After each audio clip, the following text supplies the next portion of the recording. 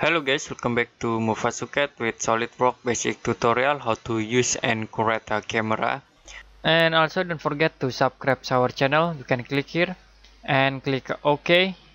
Next, active a notification, checklist, and save to get our new tutorials.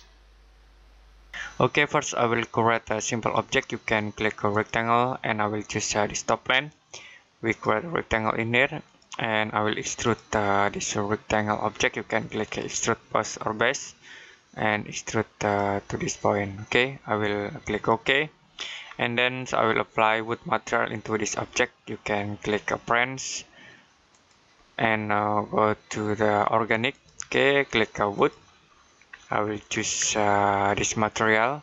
I will apply into this object.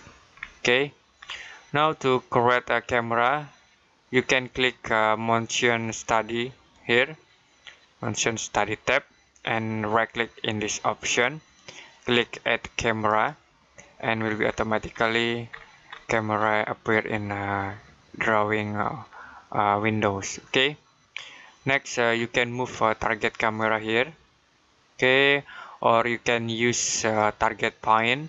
You can click here and click this point to targeting in this point. Okay, and you also can move camera to get base view.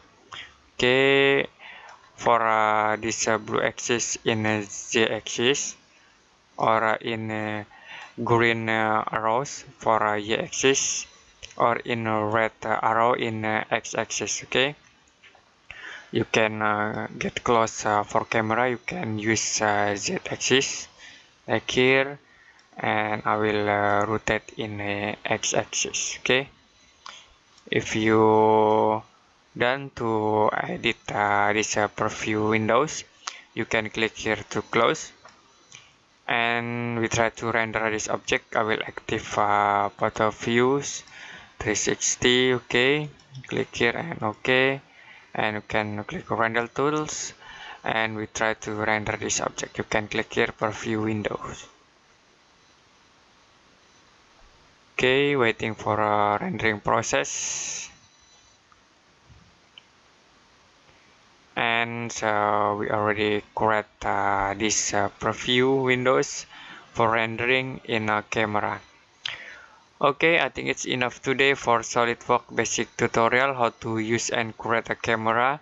If you have any question about this tutorial, you can comment below this video, and see you next time in another SolidWorks basic tutorial.